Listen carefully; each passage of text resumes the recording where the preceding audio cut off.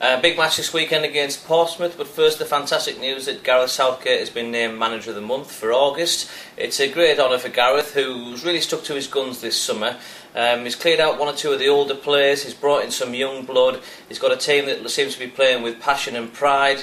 The energetic performances have impressed not only the Boro fans, but I think also the national media as a whole. They've been surprised by the way Boro have had a go at teams. They certainly haven't been negative. Scored quite a few goals as we've seen, and 6 points out of 9, and it probably should have been 7 or even 9 out of 9 given the performance at Liverpool. It's been a really pleasing start.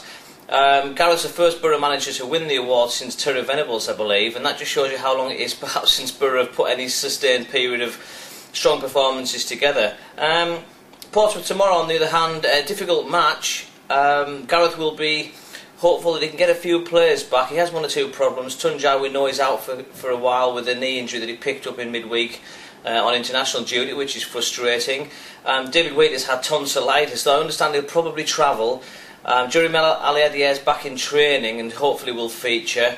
And also Mohamed Choki, I understand, is really struggling for tomorrow's match. So one or two changes. It will at least give Gareth the opportunity to field a back four that includes Andrew Taylor again. He'll be on the left presumably, with new signing Justin Hoyt on the right, and then Huth, and depending on who's fit, Pogatetz or Waiter in the middle. Probably Pogatetz at this stage.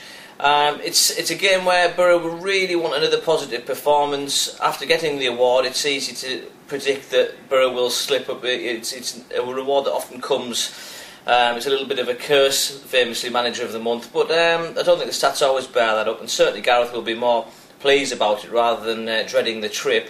The squad's in a good spirit. Everyone's really looking forward to the kicking on again in the Premier League after the international break. And I think it's fair to say that Boro go there with every reason to believe that they can win. So it's certainly not doom and gloom by any stretch of the imaginations at Boro. And it's with a busy week coming up after that, with of course the derby against Sunderland, the Manchester United Cup tie as well to follow.